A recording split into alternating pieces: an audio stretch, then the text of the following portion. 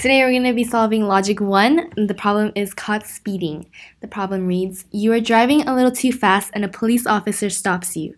Write a code to compute the result encoded as an int value. 0 equals no ticket, 1 equals small ticket, and 2 equals big ticket. If speed is 60 or less, the result is 0. If speed is between 61 and 80 inclusive, the result is 1. If speed is 81 or more, the result is 2. Unless it's your birthday, on that day your speed can be 5 higher in all cases. So for the first case, your speed is 60 and is birthday is false, and that would return 0. For the second case, you're going at a speed of 65 and it is not your birthday, so it would return 1. For the last case, your speed is 65 and is birthday is true, so it would return 0.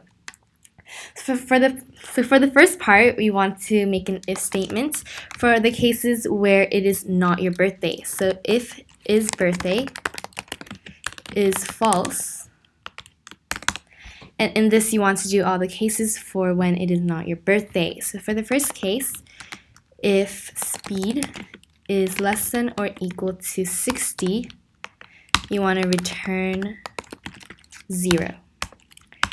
For the second case, else if speed is greater than or equal to 61 and speed is less than or equal to 80, you want to return 1. For the last case, if speed is greater than or equal to 81, you want to return 2. So now we're going to do all the cases for when it is your birthday. So the first case, if speed is less than or equal to 65, because on your birthday you can go 5 higher than the regular speed limit. If speed is less than or equal to 65, you want to return 0. Next case, else if speed is greater than or equal to 66 and speed is less than or equal to 85, you want to return 1.